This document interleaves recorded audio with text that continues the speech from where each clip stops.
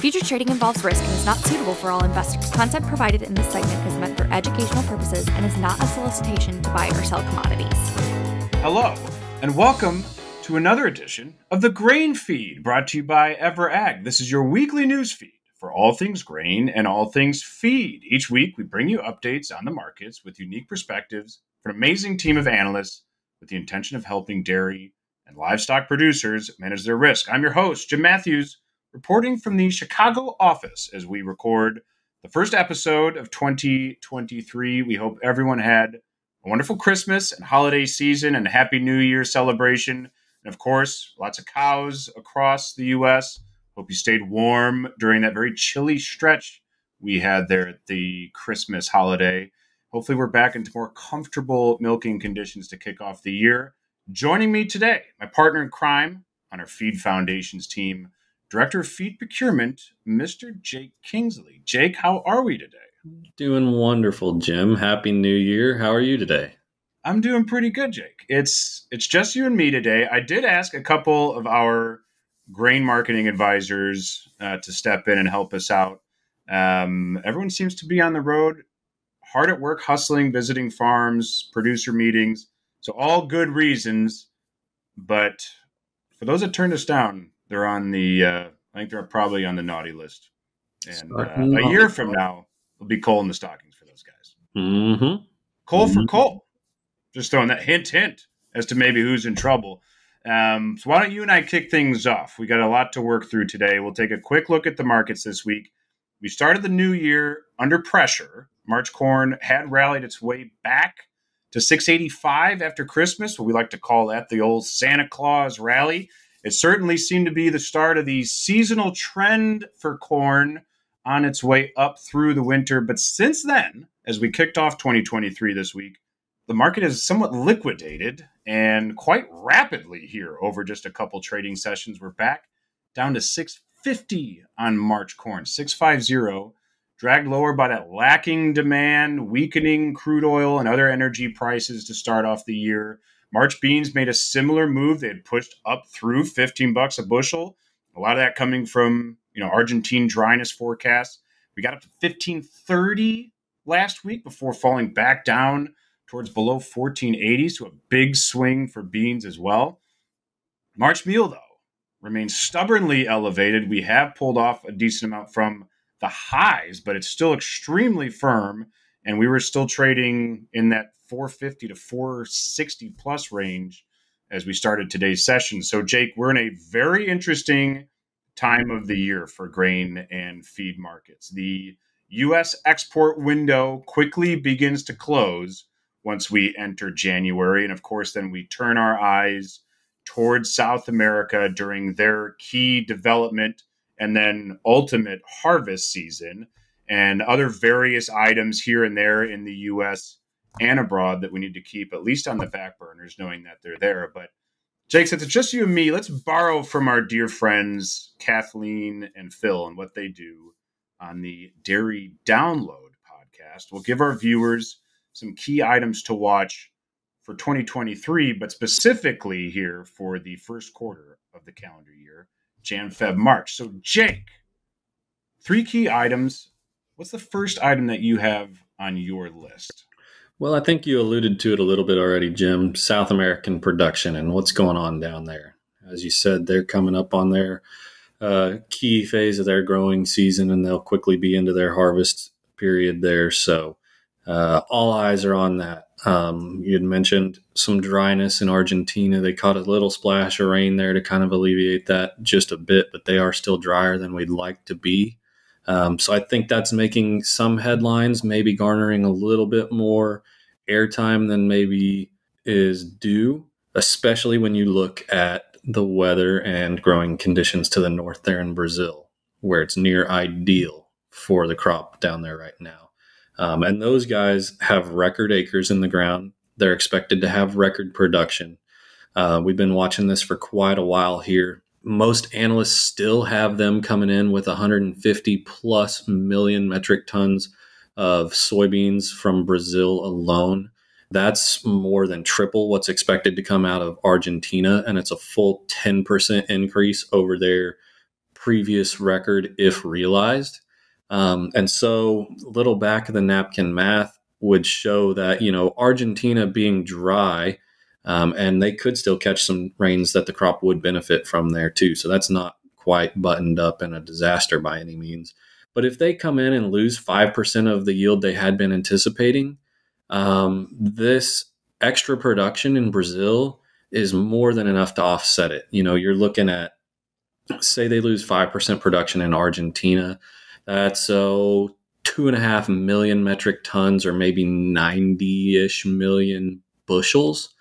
Brazil coming in at 150 million metric tons would be a few million metric tons off of what the industry is looking for today. And that would still be about a 10 million metric ton, or 360 million bushels more than their largest crop ever. So you're still talking about producing to the tune of 250 million bushels more than they ever have in South America. That's right around where our current ending stocks in the U.S. are. So if they were to come in average and maintain the global balance sheet, that would be the first thing we were looking for going into this growing season. Now they're potentially going to be able to produce in average crop plus what we have left over here in the U.S. I think that makes a pretty good little addition to the global balance sheet and really helps things out. So there's some potential there to really change this market up, or at least set us up to kind of put the icing on the cake when we go to planting here in the U.S. Kind of maybe start to break this cycle we've been in for the last 2.5 or 3 years now. Yeah, I think that the globe is definitely has been anticipating the like back-to-back bumper crops from the two hemispheres. And as you've noted, Jake, we have not had it for a year or so. They had a lot of dryness problems last year. They also had dryness problems the year before, but the most recent growing season for them versus the ideal conditions you noted, specifically Brazil, it will be a huge jump year on year on their soybean production. As you said, if realized, and that's why this is kind of item number one on the list, is because they are developing those crops now. So the South Americans are kind of dealing with what we deal with every July, August. It's every day we come in, check the headlines. Are we entering a drought? Are ridges coming over the Rockies to dry us out in the Midwest? Right? Those are the headlines kind of driving those markets here every summer. And that's what they are experiencing now. It'll be really interesting to see what the U.S. government does on its WASDE report next week, if they start trimming Argentine production numbers based on those dryness concerns. But like you said, Jake, I think the debate going forward is, can Brazil's ideal conditions more than offset some of the losses that we are anticipating to see in Argentina? And we still got some time. If they get some decent rains here over the next 2 to 4 weeks, maybe more, we got a chance to get some better soil moisture conditions, maybe stabilize some of those declining conditions they're experiencing in some of those areas. So excellent. Item number one. What about item number two on your list, Jake? Well, I think item number two, just by way of chronological order here, would be the EPA draft proposal for renewable fuels, particularly looking at the renewable diesel initiative and how that affects soy oil and other veg oils and the soy crush. So we had the draft letter come out late 2022. It's supposed to be finalized here in the first quarter. We'll have public hearings coming up pretty quick, and opportunity for public comment due in early February. Some of the things that were most concerning for the soy oil market when that draft came out were that there were some different qualifying factors for the credits, the carbon credits that stem from that, depending on where that energy was sent. Your credits were of different values. Some of the blending targets had changed. It was expected that this would largely benefit soy oil specifically, but then they came in and said that there would be some higher blend inclusion of some other veg oils like canola oil and some other veg oils. Cottonseed oil could potentially work its way in there, things like that. And so we'll see if any of those change with the revised version here in the next month or two. And if that kind of shifts this thing back, when that first draft came out, that's really when the soy oil and soybean meal markets kind of shifted. And we saw that big rally in soybean meal, and soy oil really started to fall off. The funds kind of swapped their positions there and got a little longer meal and took some of their long out of oil. At the end of the day, I think crush margins are still healthy. This is not like ethanol where they're just grinding along right at break even and doing it because they've got the infrastructure there. Crush margins are still very healthy. They've certainly lost a little bit of steam since that change there, but they're positive. And so I think maybe at most we see a slowdown in additional crush capacity coming online, but the stuff that's already slated and expected to come on over the next couple of years, I think that stuff's pretty well unchanged. It'll probably still come right along. Big oil is still involved and invested in this thing. There are individual states that are already building legislation and initiatives around this to continue to drive it forward. And so I think we'll see some changes from what was in that first draft. Maybe we don't get back to the original expectations that some folks had in this marketplace, but I imagine we'll come back to somewhat of a middle ground, and this thing will continue to drive forward.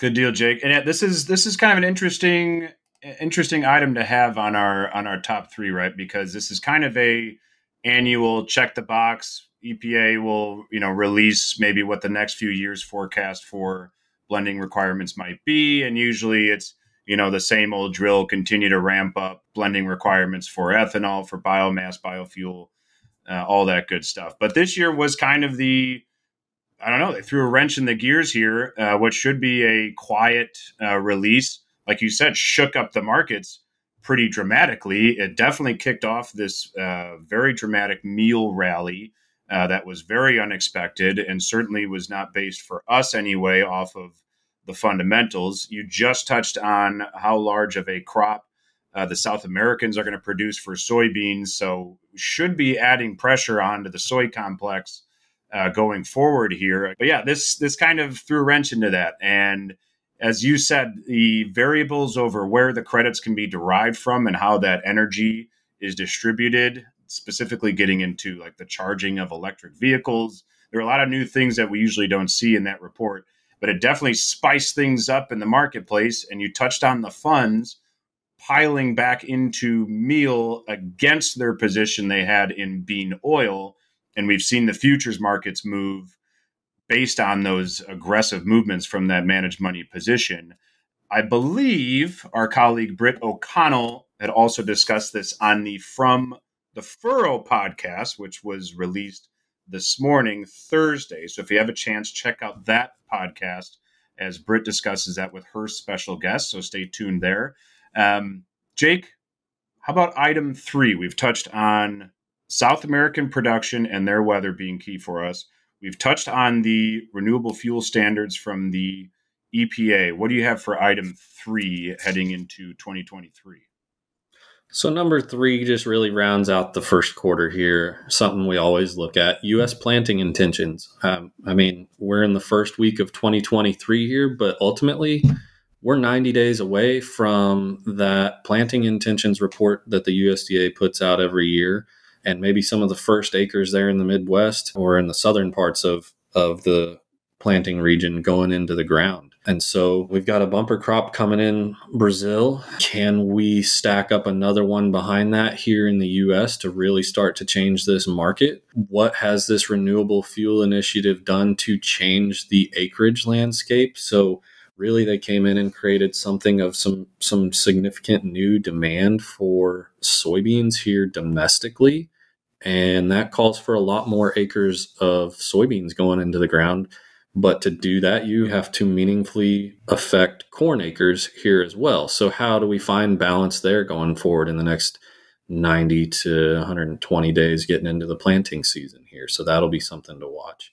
Prices are good on the exchange there to where these guys should still be profitable. Of course, their inputs are much higher than they were last year and the year before that, but prices are still strong enough that we're going to see plenty of acres go in the ground. I would imagine we'll see one crop, if not both, try to go for record production here in the U.S. Of course, a lot of that hangs on the weather and how that pans out over the growing season. But we're in for a very interesting, March 30th or 31st that report will come out. I think we'll be in for a very interesting little setup to start off the growing season there. And the U.S. farmer is very good at growing grain and soybeans here. And we'll see if we can't back up what Brazil's doing, get a back-to-back bumper crop here and change this thing up for the feed buyer finally.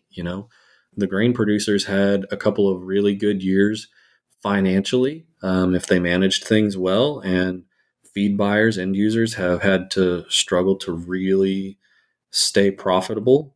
Maybe this is the chance for that thing to kind of start to turn in our favor a little bit here. So we will see. We'll see. Yeah, we'll see, Jake. And as you noted, that report comes out every year at the last trading day of March. It's planting intentions for the U.S. farmer as of the first couple weeks of March and last couple weeks of February. The government surveys the U.S. farmer for their intentions. I think the way things stand at the moment, if you would have taken a snapshot the couple days after Christmas, when we had D's corn trading, 15 to 20 cents above $6, might have been a different story than today, because now we have D's corn trading back towards $5.90. So based on maybe cost of production, what a difference a couple week makes. Suddenly $5.80, $5.90 corn might not be as attractive as what is still close to $14 November beans. So a lot of time between now and that report, but it'll sneak up on us. It's already first week of January, and a lot of U.S. farmers that our grain marketing advisors are working with are currently making those decisions based on what fuel is doing, fertilizers doing, the cost of borrowing money, et cetera. So it'll be very interesting to see how the next couple months play out here in the U.S. So those are the top three things, Jake. How about a couple just, wild cards or variables that they're on the back burners, but they can just sneak up on any given day and change the way the market moves? Sure. And I think these are a couple things that are not unfamiliar to everybody that's been watching this market, and so may not be shocking to be here. I think the first three that we talked about have some deadlines to them, and we'll have some empirical data to digest in a fairly short amount of time. So that's why we keep our eyes on those. But then we got a couple wild cards, like you said. So Chinese demand, of course, and then whatever happens in the Black Sea over the next few months and how that pans out with Ukraine and Russia. And I think these are wild cards just because there's so much happening with China. Their economy's changing. They're moving out of COVID restrictions at the moment and coming into some waves of higher infection rates. How do they respond to that? How does that economy respond to that over time here? They've been very slow on purchases out of the U.S., especially as far as corn is concerned. And we had mentioned earlier that export window starts to close pretty quickly here over the next 4 to 6 weeks. So do we miss out on sales and they turn to Brazil, which would be new for the first time in several years, 7 or 8 years since they bought corn from Brazil? So do they continue to do that and really go cold turkey on our market? That could change things fundamentally here for us both on futures and basis. And then how does the Black Sea pan out? Of course, that's a day-to-day situation. It seems like it's kind of quieted down, at least on the news front for us here. But there's still very much a conflict over there that could change the landscape at any moment. So will they renew their trade deal in March to allow that grain corridor to continue to flow? How are logistics going to look moving forward? There's damage to the infrastructure. There's always the concern of ships being able to make it in and out of those ports safely. Quality of the grain. There's some stuff that I'm sure is going to be coming out of storage that had been tucked away for quite a while and maybe not been able to be managed as well as it normally would have. So do we see quality affect overall availability there? And of course, the big question is, how long does this thing last? Does it get worse before it gets better? Have we seen the worst of it?